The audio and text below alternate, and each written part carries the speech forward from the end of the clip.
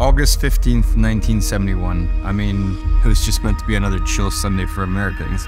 But what they didn't expect is that would be the date that their money would become worthless.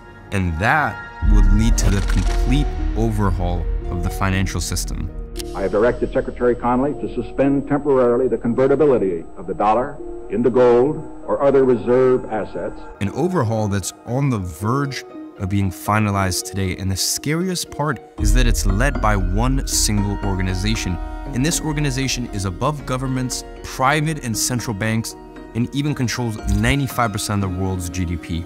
The year was 1971, perhaps the most pivotal year in recent history that you've never even heard of. Now you might be asking what exactly happened that year, and if it's so important, why does no one really know about it? Well, those were some of my central questions that began an investigation that would lead directly back to our favorite initiative, the Great Reset. So let's have a look at what actually happened in the year of 1971.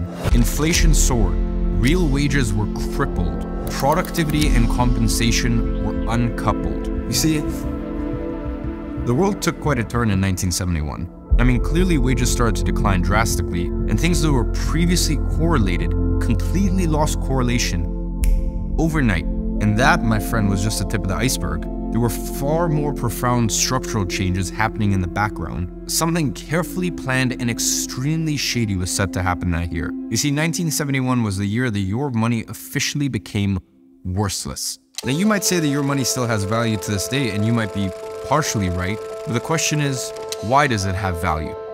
You see, simply put, it's just because you believe it does. And that's the beauty and the curse of fiat currency. It works as long as everyone believes it works. I mean, it sounds almost religious. And all of that began in 1971. You see, prior to 1971, the government had to hold a certain amount of gold for every dollar they printed. You see, the dollar was backed by gold, and you could redeem 1 ounce of gold for $35. And this ensured inflation was steady and made it so that money actually held value because you could always exchange it back for gold. The problem with this, it was extremely hard for the Fed to print more money when they had to put 1 ounce of gold as collateral for every $35 they printed. I mean, it would be much easier if they could just simply, I don't know, print money out of thin air. And that is exactly what they did, and still do to this day. That was the first big event that happened in 1971. President Nixon severed ties between the dollar and its golden base, meaning the dollar was no longer convertible to gold. And that is the very thing that has led to the obscene devaluation of the American dollar ever since. Now, learning that led me to an inevitable question. Why? Why would the government tarnish their own currency's value by taking it off the gold standard? And the answer became apparent very quickly. As always, it's all about control. You see, at the time, the US dollar was pegged to gold, and every other major currency was pegged to the dollar. So when England and France threatened to redeem their gold, the Fed was in trouble given their limited gold reserves. And at the same time, the US was facing a recession and was struggling to stimulate the economy because of the government's monetary policy. Because at the time, it was really just limited by the amount of gold they had. So the Fed needed a way out. They needed to boost their domestic economy and make sure the US remained the world's reserve currency. So they decided to go off the gold standard. And that meant that the government could now print unlimited money whenever they pleased to stimulate the economy and still keep their status as a global reserve currency. Now, this eased the international pressure they were under and allowed the government to gain even more control because money essentially became debt that was secured by nothing except for your trust in the government. And that trust was something that they could abuse for their own gain. Now, if we think back to episode 1, we know what happens when the government racks up debt, or rather, who gets rich off of government debt. So with an unbacked currency, there was no limit on how much money the government could print, no limit on how much debt that they could take on. And the effect? Well, you see, the puppet masters now effectively had unlimited money because of the push of a button, they could just simply make more. And so they did. They expanded the money supply and continued devaluing the dollar, crippling its purchasing power. And now that the dollar could be printed on demand, the Federal Reserve was more powerful than ever before. And the puppet masters now had complete reign over the US money supply with the right to print it on demand whenever they pleased. How much they wanted, whenever they wanted it. And that was the final move the puppet masters needed to push their Great Reset initiative. Why? Because now they had the ultimate mass control tool in their arsenal: inflation. Now you might be asking yourself, how does this all tie back to the World Economic Forum? What does this have to do with all of that? Well, funnily enough, another very important event happened to our timeline in 1971, the creation of the World Economic Forum. World Economic Forum and Kissinger. So, who's really behind the World Economic Forum? Who are the masters of the future who Klaus Schwab refers to in this video? What does it need to master the future? I mean, we already know our buddy Klaus and his sinister intentions, but who else was involved? You see, as I kept looking into Schwab, the World Economic Forum, and the various crises, there was one name that kept popping up in the background. Now, we know that the World Economic Forum boasts that they are a private-public partnership. And we know the public part consists of every major government in the world. But who constitutes the private? As I kept looking into this list, it seemed to be endless. And I was able to dig up the list of attendees to this year's Davos conference. Name any major company, they had a representative there. I'm talking about the likes of Larry Fink, the CEO of BlackRock, the CEO of Bayer, etc., etc. And that begged the question, why were they all there?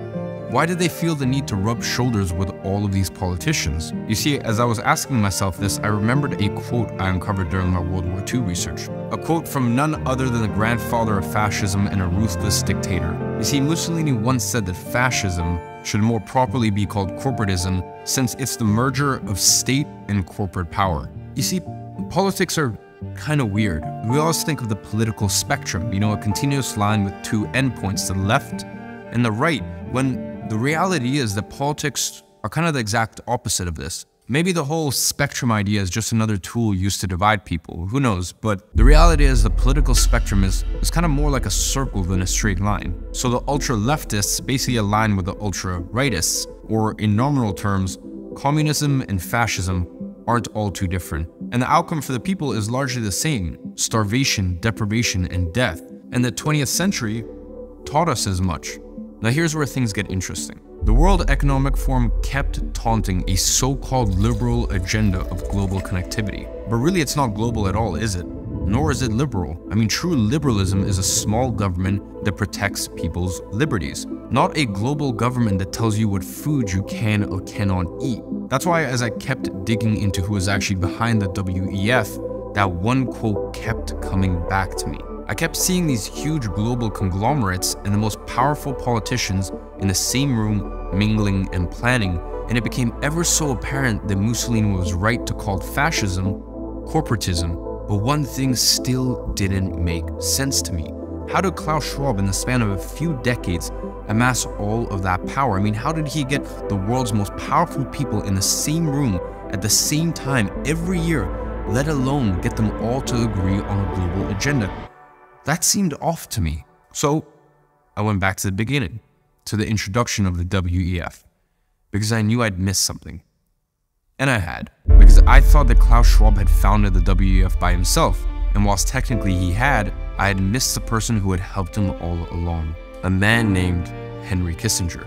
Now, who the hell is Henry Kissinger, and why does he matter?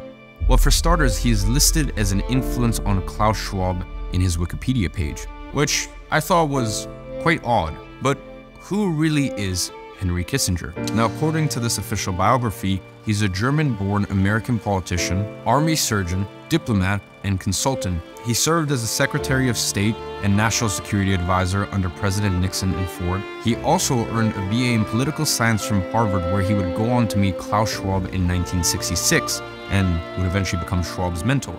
And by 1973, he had won a Nobel Peace Prize and remained a key foreign policy player in the 70s. And in 1977, he actually won the Presidential Medal of Freedom, and in 1986, he received the Medal of Liberty. I mean, a pretty impressive guy by all objective metrics, right? Now, as a 99-year-old, he regularly speaks at the WEF, he owns his own diplomacy consultancy, and he's the author of 33 books, the latest one coming out only last year. So it's pretty safe to say that Kissinger remains active in both business and politics. And it's also clear to see that Kissinger was a key influence on Schwab. He helped him in the creation of the WEF and continued being his mentor, as he still is. Well, with a guy like that by its side, I mean, maybe the WEF isn't too bad after all, right? I mean, surely a Nobel Peace Prize recipient can't possibly have non-peaceful motives. Well, if my investigation has taught me something, it's to never assume. So I kept digging into Henry Kissinger with the goal of finding out, who is he really? I'd analyzed dozens of speeches he'd given. I'd perused his most known books and his recent talk at the WEF with his closest confidant, Klaus Schwab. So let's have a look at one of his speeches at the WEF. Now, during the speech, Kissinger warned of a dilution of confidence in classic economic models, a challenge to the capitalist system, but also noted that a demoralization of the socialist systems which nowhere have produced the satisfaction of the human personality, and he concluded that all of these changes are global and would make ours a period of turmoil, even apart from any specific challenge that we face. I mean, that sounds rather timely, doesn't it? It kind of sounds like everything else the WEF has been saying lately. Only one difference. The speech is from 1980, 43 years ago, yet their tune hasn't changed one bit. And after I read that, I knew there was more to Kissinger. So I kept digging.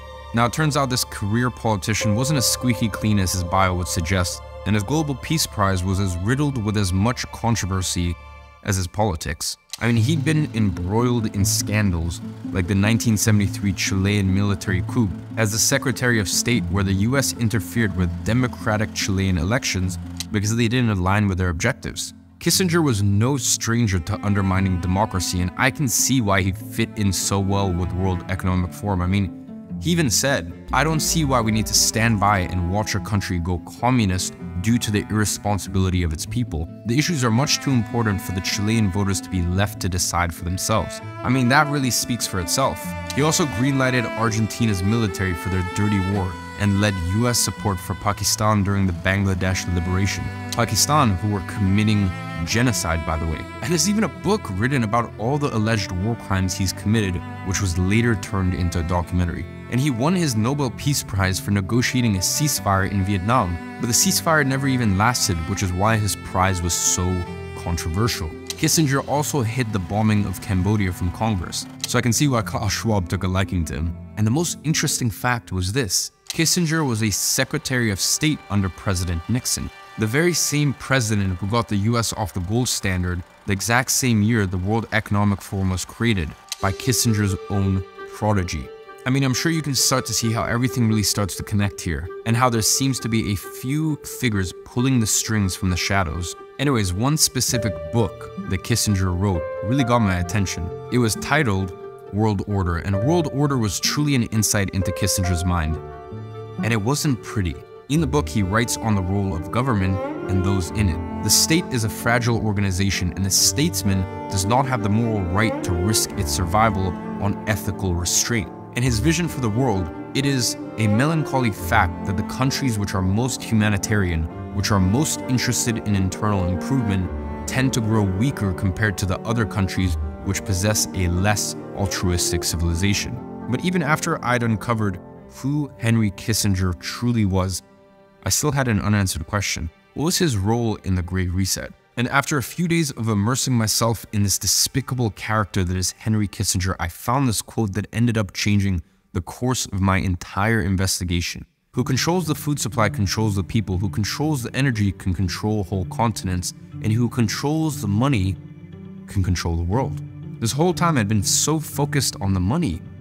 I thought the Great Reset was all about controlling the money. But there was a much bigger story that was hidden in plain sight. I had completely neglected two other major pillars that play a major role in the Great Reset plan: controlling the food and controlling the money. Food.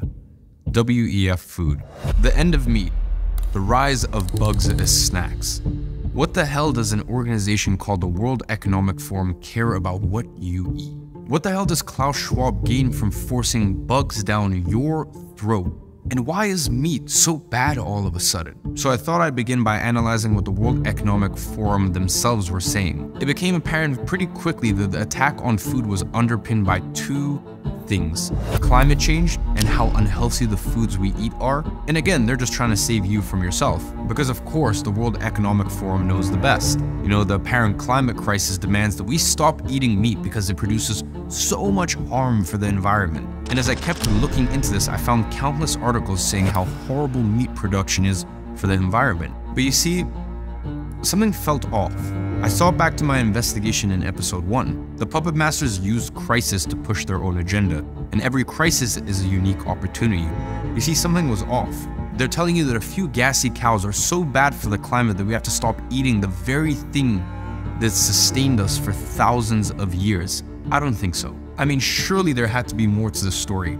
And there was. It turns out that the US, where most of this propaganda came from, had a very, very complicated history with food. There are over 30 foods that are available for sale and consumption deemed edible in the US that are actually banned in most of the world. And that didn't sit right with me. I mean, the same people that were saying meat is so dangerous and so bad for the climate were selling you things literally banned in the rest of the world for being too dangerous to eat. And that, my friends, is the puppet master's hypocrisy for you. And these weren't just some niche products that nobody eats. These were household names, staples in the American diet. Products like Skittles, coffee creamer, and even apples.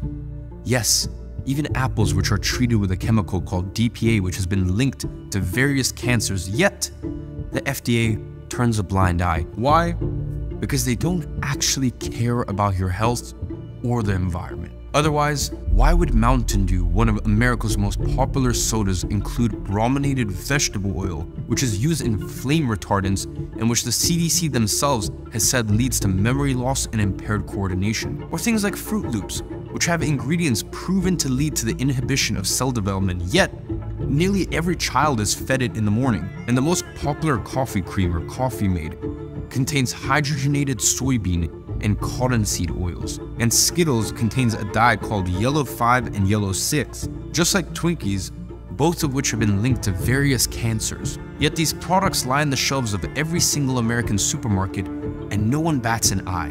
But meat? Oh no, you can't eat that. But fake lab-grown meat?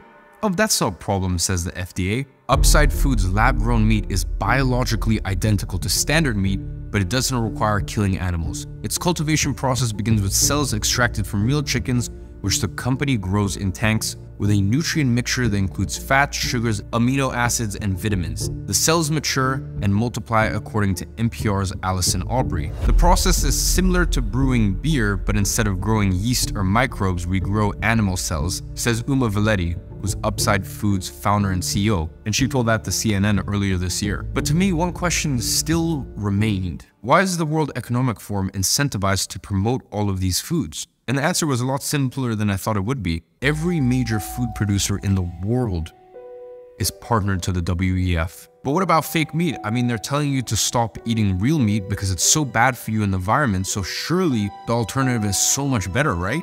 Not quite. Surprise, surprise. The alternative the puppet masters are pushing towards you is just as healthy as the other foods we've mentioned. So let's actually take a look what's in factory-made vegan meat. And let's take a look at how the puppet masters would rather you position yourself than the environment. Now here are some of the things you may not know that are in fake meat. The first one, TBHQ, which has been linked to cancer. Second, magnesium carbonate, which is used in fireproofing. The third is Red 3. Now Red 3 is actually an artificial food coloring, and the FDA banned the use of Red 3 in products such as cosmetics in the 1990s after high doses of the substance were linked to cancer, but it can still be used in foods like, fake meat. Then number 4, we have propylene glycol, and it's used as a liquid in e-cigarettes and is the primary ingredient in antifreeze. And 5th, we have ferric orthophosphate, which is used as a pesticide to kill slugs and snails. And what's worse is that there are lab tests showing that 6 fake meat products, when cooked, tested positive for a carcinogen, acrylamide. So one thing is very clear, the puppet masters don't care about you. But was there actually some truth to the whole climate change argument? Now that question led me down a whole other rabbit hole. I saw all these articles saying how horrible meat was, how much pollution it's caused, etc. But how much CO2 and other GHG did it actually emit? Now to find the answer, I decided to go straight to the source. Their source, the Environmental Protection Agency. Now it turns out the UN had been lying all along, and all the alarmists were just that, alarmists. Now, according to the EPA, transportation accounts for 20% of greenhouse gas emissions, and the entirety of the agriculture section only 11%. And of those 11%, most of them didn't even come from the animals themselves. Only a third of agriculture emissions are actually a product of agriculture. Everything else is just associated to processes like transportation and energy. And what's more, cows don't even produce more methane than grass. Yes, you heard me correct. Grass. So clearly they're sounding the alarm for some other reason. But what could be those reasons? I mean, why? And how are they actually taking control of the food supply? As I began investigating, I came across something unusual. Monsanto. Now what I'm going to show you is a letter from a retired grass farmer in Arkansas. And this is a letter to the US Department of Justice. Now in the letter, Luann Todd wrote about his concern regarding a company called Monsanto. I am concerned that Monsanto's control of life genes in the form of seeds and their implicated control of production of food in general by the way of built-in pesticide, herbicide, and fertilizer requirements attached to their lines presents a serious threat to the ability of people in the United States and around the world to feed themselves at a price that they can afford. Wait a minute, so this company Monsanto controls the genes of seeds and by extension the food supply? I mean, first of all, who even is Monsanto and are they even related to the Great Reset? Well, let's put a pin in that name and have a look at what Todd actually had to say about them. I see the same thing happening in the agriculture sector that we are seeing in the financial sector. The people who created the problems are being put in positions in the current administration's Department of Agriculture where they will continue to restrict the rights of farmers and gardeners to pursue food protection independently. The people who created the problems are being put in positions to solve them. I mean, that sounds awfully familiar, doesn't it? But this raised another question. What happened in the financial sector that Todd references? Now we'll get back to that in just a second, because as I kept reading this letter, I could not believe the quote that Todd had in the next paragraph. To quote Henry Kissinger in 1970, who controls the food supply controls the people, who controls the energy can control whole continents, and who controls money can control the world. Now, at first I wasn't sure that this company had anything to do with the Great Reset, but seeing that quote again made me absolutely sure, and also made me realize just how sinister their plot truly is. I don't want any corporation or group of corporations in a position to control people with food. Well, that is exactly what happened. Having read that, I continued to dig into Monsanto, and what I found was nothing short of evil. My first question was, what the hell was going on with these seeds? Turns out that Monsanto had bioengineered certain kinds of seeds and then had gotten a patent for them. And this patent had actually allowed Monsanto to impose contracts on the farmers who bought the seeds, which forbid farmers from saving the seeds. Now, these contracts required farmers to buy new seeds every single year if they wished to continue farming with them. Now, not only does this change the way that farming has been done forever, but do you really think that the price of these seeds stayed the same? No, of course not. Monsanto raises their prices by as much as 42% yearly. Now, that looks an awful lot like a stock chart. Yet it's the price of seeds since the 90s. So no wonder the small local farmers are getting wrecked when they get strong-armed into contracts by billion-dollar companies who have patented seeds. Now, here's where things get really evil. You see, if a farmer is caught using last year's seeds, which they would know because they genetically engineer them to be able to tell, well then Monsanto comes after them with full force. Divide and conquer, the old adage goes. And that's exactly what Monsanto is doing. They're turning farmers onto each other by running a hotline that encourages farmers to snitch on one another, and they even hire retired farmers to try to convince and lure farmers into buying old seeds so that they can be caught and litigated. I mean, it sounds like quite the undercover operation, doesn't it? But that's the length that these immoral companies will go to in order to gain control. And ladies and gentlemen, that's what it always boils down to. Controlling the food to control the people. Control, control, control. And one judge even called these policies Monsanto's scorched earth policies, referencing to the military strategy of total destruction of enemy resources. Now, here's where it gets even uglier. Monsanto will go to the ends of earth to litigate against these local farmers in order to maximize their profits. You see, every single year, Monsanto devotes $10 million of its budget to simply investigate farmers who they suspect are infringing on their contracts, and this practice makes them millions of dollars. I mean, Monsanto takes action against thousands of farmers, settling most out of court. Some would say legal extortion. And from the few that have ended up in court, farmers have had to pay an estimated $100 to $160 million. But ladies and gentlemen, that was really just the tip of the iceberg. The more I looked into Monsanto, the more lawsuits that kept coming up, and they were all tied to their flagship product, a weed killer called Roundup. I mean, as a worm, Monsanto's weed killer has been proven to cause cancer in hundreds of farmers. Now, how had this gone on for so long? I see the same thing happening in the agriculture sector that we're seeing in the financial sector. The people who create the problems are being put in positions in the current administration's Department of Agriculture, where they will continue to restrict the rights of farmers and gardeners to pursue food protection independently. The people who created the problems are being put in positions to solve them. Monsanto's revolving door. But what does that actually mean? Exactly what it says on its face. Monsanto managed to implement their own employees on the very oversight boards meant to protect the farmers and the people. A Monsanto salesman spent years on the Arkansas Board of Agriculture, and a Monsanto VP for public policy, Michael Taylor, even became a senior advisor to the FDA commissioner. And Linda Fisher, another Monsanto VP, became the EPA deputy administrator, and Michael Friedman, an FDA deputy commissioner, well, he went on to join Monsanto's clinical affairs division as a VP. And ironically, he now actually leads a cancer center. I guess his conscience caught up with him. So, where's Monsanto now? I mean, surely the weed killer is off the market and Monsanto is gone. Not quite. You see, in 2018, Monsanto was acquired for $63 billion by the German pharma and crop science company Bayer, who of course are a staple attendee of Davos. So what happened to all of their lawsuits? Luckily, they followed suit.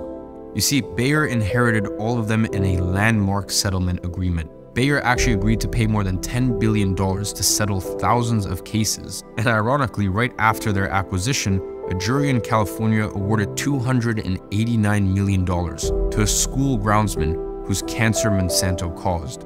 And the jury held that Monsanto had failed to warn consumers of the risk. 2 months later, another jury awarded $2 billion to a couple for the exact same reason. But the landmark settlement of $10 billion specifically allowed Monsanto to continue selling the product without ever having to add warning labels about its safety. Now, the most recent records indicate that the product grossed Bayer $5 billion in just 1 year. So whilst $10 billion sounds good, sure, it pales in comparison to how much money Bayer continues to make off a cancerous product. And that's the puppet masters truly at work. To this day, Bayer still has 30,000 suits pending as a result of their poisonous herbicide. This stuff works. So we know how corrupt and evil the agriculture industry has become at the hands of a few companies, but where does that leave the WEF and our fake meat manufacturers? Well, can you guess what organization Bayer is a part of? That's right, the World Economic Forum. But if this was happening with Monsanto, surely there would be other examples, and there were. I began to notice a dire trend. Previously, I had asked, how do the puppet masters control the food? And the answer, through companies like Monsanto and Bayer. You see, for the last 60 years, farmers have been shut out of the market, and this is actually called the farmer squeeze. And it's how the puppet masters have been able to have an iron grip on the food supply. So listen, that was quite a lot. So let's quickly recap here. What's actually happening? I mean, the WEF is telling you that you can't eat meat. Meanwhile, they continue to feed you poison and they continue to consolidate their grip on the market, obliterating competition with their large corporate partners. But that still leaves the question, why? I mean, are the puppet masters just trying to make us unhealthy? I mean, maybe that's part of it for sure, but there must be more. And with all these new food and meat alternatives, there are billions of dollars at stake. And that reminded me of something else that Todd had written in that letter about Monsanto. just like the financial sector. Meaning, just like what happens with everything we covered in episode 1, big organizations sneakily funding initiatives through under-the-table agreements and getting rich off it on the back end. So I started to look at who was funding all of this and who was actually getting rich off of it. You see, when Biden took office, the US rejoined the Paris Accord, which was an agreement between UN countries to fight climate change. And a key clause of that was facilitating climate-friendly investments.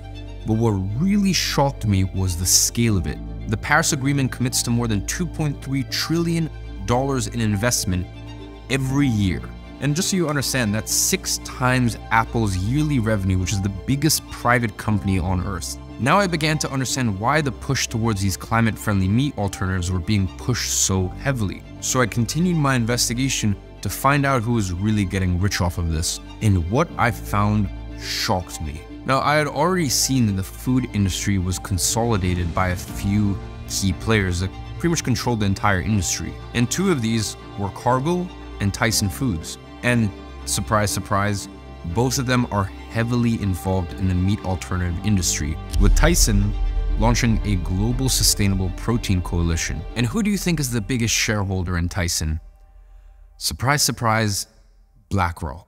Now, JBS, another major meat producer, even partnered with the WEF to tackle climate change. And as I kept digging, a harsh reality dawned on me. This was never about climate or health to begin with. The very same companies that still make billions selling meat have simply diversified into fake meat, and by now most of the fake meat industry is controlled by big meat companies. This was about increasing profits and reaping the benefits of trillions of dollars in investment in the name of climate change. And Bill Gates, an investor in many fake meat companies like Beyond Meats and Impossible Foods, even went on the record to say that you can sort of change the behavior of people or use regulation to totally shift the demand. So if they don't nudge you with marketing, they'll just force you to comply and eat fake meat. And as I was looking into the ownership of these fake meat companies, one more name kept popping up. Another triumphant partner of the WEF, BlackRock. So that begs the question, what's BlackRock's role in the Great Reset? But before we get into that, let's discuss who is BlackRock. Well, BlackRock is the largest asset manager in the world, managing over $8 trillion in assets. And that would make BlackRock the 3rd largest economy in the world, only behind the US and China. You see, BlackRock's economy will be twice that of Germany. But what does that actually mean?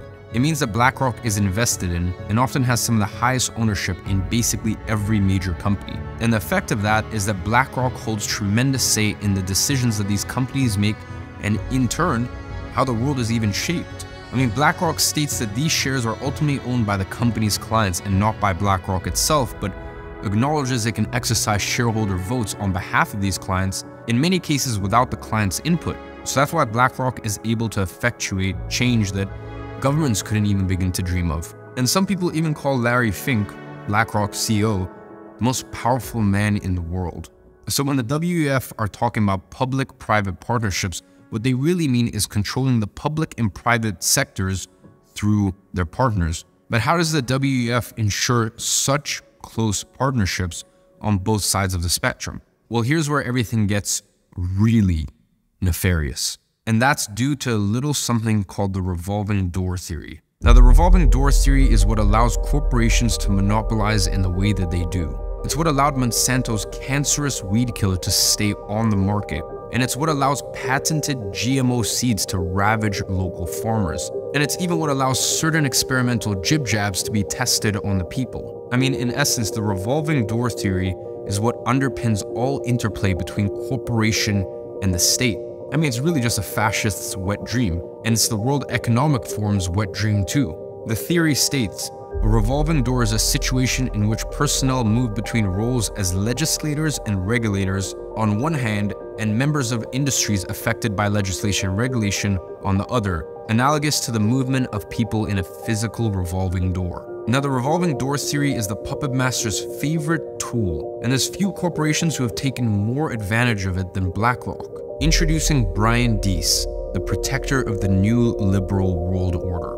Now, Deese was actually the director of the National Economic Council under Biden, the senior advisor under Obama, and of course, global head of sustainable investing at BlackRock.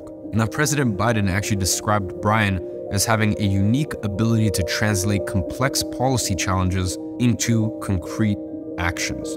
He has helped steer my economic vision into reality and managed the transition of our historic economic recovery to steady and stable growth. You see, these played a critical role in the passage of key legislation, including the C-19 relief bill and the CHIPS and Science Act and healthcare and climate package. Now, I wonder who benefited the most from C-19. Oh, that's right, BlackRock, who grew to an unprecedented $10 trillion in assets under management during C-19. And in his departure speech from the White House, Dee said, "As I look back and I look forward, the thing that I feel the most comforted by is the strength and the equitable nature of this economic recovery in ways that have defied lots of projections and lots of odds." Did you catch that? Equitable nature? We'll come back to that, but it gives a very key insight into the Great Reset. Now let's look at a few other examples of the ever-revolving door between BlackRock and the highest levels of government. Wally Adeyemo. He was the Deputy Secretary of the Treasury, which was the money printing machine, as well as Deputy National Security Advisor. He was also Chief of Staff at BlackRock and was heavily involved in sanctions. Even the United States President is in bed with BlackRock. Shortly before he announced his campaign, Biden met with BlackRock CEO Larry Fink, who jubilantly told Biden he's there to help. Oh, and remember our friend Deese from BlackRock, the protector of the liberal international world order? Well, here's Biden touting the exact same message while speaking at the World Economic Forum. Our careful, and I mean careful, attention to building and sustaining the liberal international world order. You see, ladies and gentlemen, there's plenty more examples of how BlackRock has penetrated the government to their advantage, and it's not just in the US. Philip Hildebrand was head of the Swiss Central Bank and vice chairman of BlackRock. Coincidentally, he's also a prodigy of the WEF, rising through the ranks in their Young Global Leaders program. And Stanley Fischer was the deputy MD of the IMF, chief economist of the World Bank, and the 8th governor of the Bank of Israel for nearly a decade. Now, all this is awfully convenient for BlackRock, but things got really sinister when I discovered the connection between BlackRock and the Fed. It turns out that after his tenure at the Central Bank of Israel, Stanley Fischer was the vice chair of the Fed. So let's take it back to August of 2019, specifically August 24th to 26th in France. Months before any pandemic had ever began, the G7 central bankers and finance ministers all met up with a very specific agenda in mind. They called it Going Direct. It was a plan for how to deal with the next downturn and how they delineated emergency measures for unprecedented challenges. Awfully foreboding, don't you think? We believe an unprecedented response is needed when monetary policy is exhausted and fiscal space is limited. That response could involve going direct, finding ways to get central bank money directly in the hands of public and private sector spenders. We believe policymakers should lay the groundwork for a credible plan to navigate the next economic shock that includes the coordination between monetary and fiscal measures, writes Elga Barch of BlackRock. And just a few months later, that is exactly what happened. Now, who do you think was put in charge to author the Fed's bailout plan following the G7 summit? That's right, BlackRock.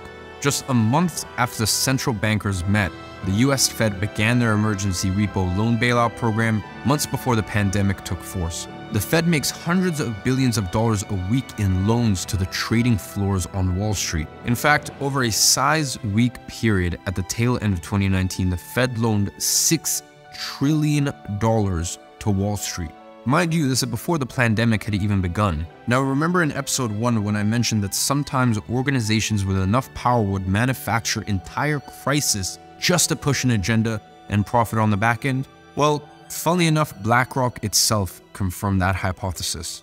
They recently released a report saying that central banks were indeed purposefully causing crashes in the market. It's always a fun exercise to think that surely BlackRock must have the most advanced tech to predict events and how they'll affect their vast portfolio of assets. Now, at what point do you decide it's more profitable to engineer certain events rather than simply predicting them? I'll leave that thought to you. Anyways, in their plan for the Fed, BlackRock called for blurring the line between fiscal and monetary policy. And by total coincidence, BlackRock was also hired by the Bank of Canada, where their alumni Mark Carney had served as governor prior. Crazy coincidence, no? But it gets worse. because BlackRock's plan for the Fed also called on the Fed to go direct and purchase almost $1 trillion in corporate bonds and ETFs. And conveniently, BlackRock manages some of the world's largest ETFs. And to add even more insult to injury, BlackRock was to get $75 billion in taxpayer money to eat the losses on its corporate bond purchases. 47% of BlackRock's ETF purchases were also purchases of their own ETFs. And funnily enough, Fed Chairman Jerome Powell, well, his own personal assets are also managed by BlackRock. Funny coincidence, huh? And the plan also included helicopter money in the form of stimulus checks. But wait, didn't Biden praise BlackRock's Brian Deese in passing the very act that led to the stimulus check? That's right. Now, who do you think authored this plan then? Our aforementioned friends, Stanley Fischer, Philip Hildebrand, Gene Boyven, and Elga Barcht. This also begs the question, how does BlackRock square with the WEF?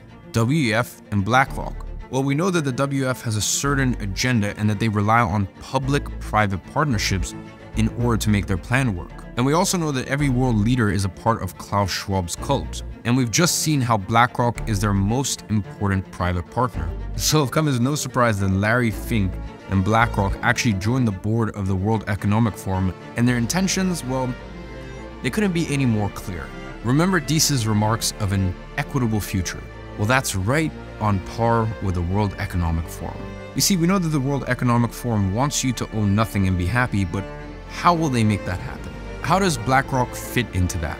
Well, the vehicle that will push the Great Reset forward is stakeholder capitalism, which you might remember from episode 1.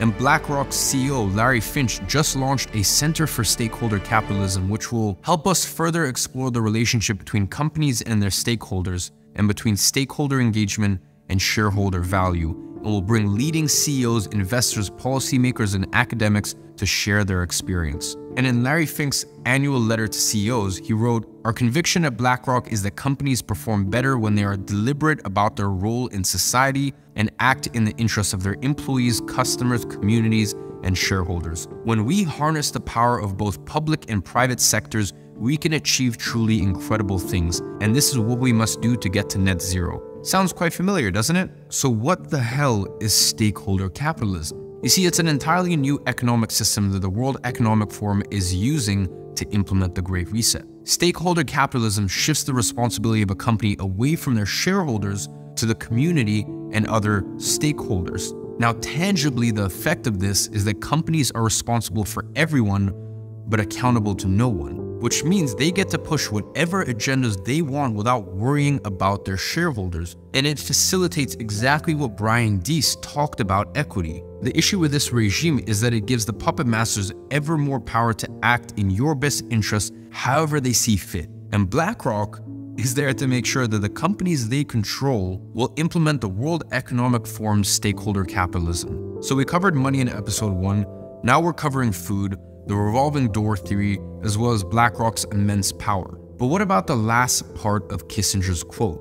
What about energy? You see, in the fall of 2022, the energy crisis in Europe began, which later morphed into the cost of living crisis. The cost of living crisis is fueled by two things: inflation making everything expensive, as well as high energy costs trickling down. Now, we've already discussed how the puppet masters use inflation to control the masses and enrich themselves, but what about energy? What caused the energy crisis in Europe? Now, before we get into that, let's recall the theme of the first episode. The puppet masters using crisis to further their agenda. And that's exactly what they've done with the energy crisis. In their move towards a green and sustainable future, Germany decided to decommission their nuclear energy plants, which made them entirely reliant on natural gas from Russia. And more than just being a dubious foreign policy decision, this put the entire continent in jeopardy. Sure enough, when the puppet masters' next crisis broke out, the war in Ukraine, and the natural gas pipeline mysteriously burst, Europe was basically fucked. And the effect? Exorbitant energy prices. And who bears the cost of that? It's the people, either directly or indirectly, with even higher inflation as the government spends more. And the outcome? Well, it's another crisis the World Economic Forum can exploit as they move to even more renewable energy sources, knowing damn well that it was the move to these that started the crisis to begin with. War over energy resources has riddled history. I mean, just have a look at the Middle East and US foreign policy over the last few decades. And now is no different. But this time they're using the crisis for more than resources. They're using the crisis to change our world and tell us how we ought to live. The World Economic Forum just released their global risk report, and top of the list for the next 2 years, cost of living crisis, also dubbed the energy and inflation crisis, and top of the list for the next decade, failure to mitigate climate change. In the last few weeks, they have really taken their agenda to the next level. Do you remember the Paris Agreement and how $2.3 trillion was pledged yearly to green investments? Well, the Prime Minister of the UK just took things to another level, putting that pledge to shame. At the last conference where he praised Mark Carney for his work and announced 3 new measures including rewiring the entire financial global system. You see, 2 years ago, Carney unveiled a $130 trillion pledge for climate finance. So now you can see the incentive structures that are pulling the strings behind the scenes. We want to require the entire financial system for net zero. So now the puppet masters are using energy and energy transitions to gain even more control. At the World Economic Forum, they are already talking about managing energy demand. And what does that actually mean? It means they will choose when and what you can use your electricity for. And once that happens, your sovereignty will be long gone. But how does BlackRock fit into the whole energy crisis? The answer is Ukraine. You see, the energy crisis was caused in large part by the war in Ukraine. And remember in episode 1, how the puppet masters got rich off of playing both sides of the fence? Well, this case, of course, is no different from that. You see, the puppet masters get to use the energy crisis to further their agenda, and they get rich off of war. Again. And who's our prime suspect? BlackRock. You see, some of BlackRock's biggest holdings include key defense contractors for the DoD, and who else gets rich off of wars other than the bankers? Well, of course, the companies that make the weapons. And who gets rich off of that? Their shareholders. You see, BlackRock is the 3rd largest shareholder in Lockheed Martin, and the 5th largest in Boeing, the 2 biggest winners of defense contracts. But what's more, didn't we say that the puppet masters get rich off of both sides of the war? They do, but in the case of Russia and Ukraine, they got a little bit more creative because they couldn't arm the Russians, so instead BlackRock is getting rich off of arming Ukraine and rebuilding it. You see, in September of last year, Zelensky, the president of Ukraine, met with BlackRock's CEO Larry Fink and struck a deal for BlackRock to be in charge of rebuilding the country. A deal worth hundreds of billions. But surely BlackRock can spend their money as they please, right? Same with Ukraine. Well, that would be true if they were spending their own money, but Ukraine, well, it doesn't have any money. So they will spend US tax dollars and give them right back to BlackRock, just like a perfectly revolving door. And Henry Kissinger even said that the conflict in Ukraine can permanently restructure the global order. And we've seen it time and time again. They use crisis to further their agenda. And this time is no different. Whether it's about Ukraine or energy transitions, the end game is always the same. But as I was uncovering all the players behind the scenes, I had one central question in mind. How would the puppet masters control all the money pledged to fight climate change? I mean, after all, tracking $130 trillion isn't all that easy. But that's when I discovered something new. A plot to control money to a degree I hadn't even thought to be possible. And who is leading the charge on this authoritarian initiative? Well, the secret organization that controls 95% of the world's GDP, of course. And that's when things took a turn and became even more sinister.